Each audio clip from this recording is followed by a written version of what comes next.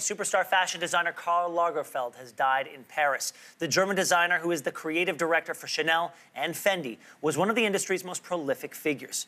Joining us now from London with the latest is CTV's Geneviève Bushman. Geneviève, thanks so much for being here this morning. What do we know so far? Well, we know that he was taken to a Paris hospital last night and he apparently died early this morning. There's not a lot of detail. We don't know a lot about his personal life and just how ill he was. There were some rumors circulating earlier in January when he actually missed one of the Chanel haute couture fashion shows, which he had never missed before. So there was a lot of talk at the time that perhaps he wasn't doing well, that he was ailing. Not a lot of information has come through from Chanel itself, but we do know that he has passed away, and so many reactions have just been pouring in, Ben. Yes, talk to us about some of that reaction. How are people reacting to this? Well, people are talking about just how prolific he was, just how big of a creative genius he was. You know, Victoria Beckham has tweeted about that.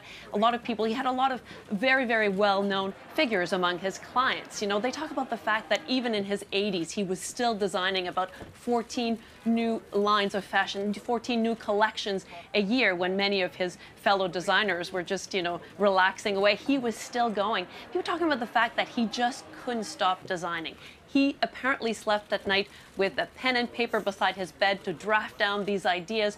And some of these were grand ideas. Some of those fashion shows were things like there was a 265-ton iceberg that was shipped in from Sweden at one point for his fashion shows. An airport hangar that was built just for his fashion shows, just to, you know, show off his lines that he had designed. And he had done so much. He was doing so. He was designing for Chanel, and, you know, he was behind those interlocking Cs that became so famous. He was designing for Fendi. He was designing for his own line as well, just never taking a rest, talking about the fact that designing for him was like breathing. And if he didn't design, he was in big trouble.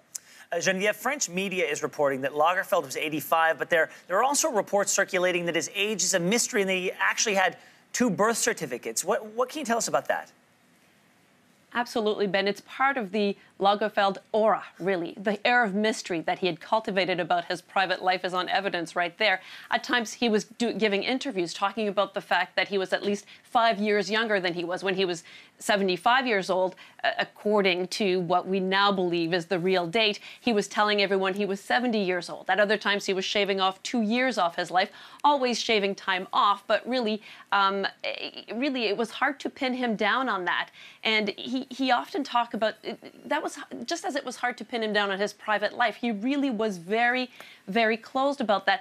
As eccentric, as prolific as he was, and how much he quoted all the time. He talked a lot. There were Carlisms, he said, about so many things, talking about the designs, talking about sweatpants, talking about fashion as being so, you know, elegance being an attitude, but about his private life, we didn't know much. Well, Geneviève, he was indeed an icon. He will be missed. This is a death that will be felt throughout the fashion world. We thank you again for your time today.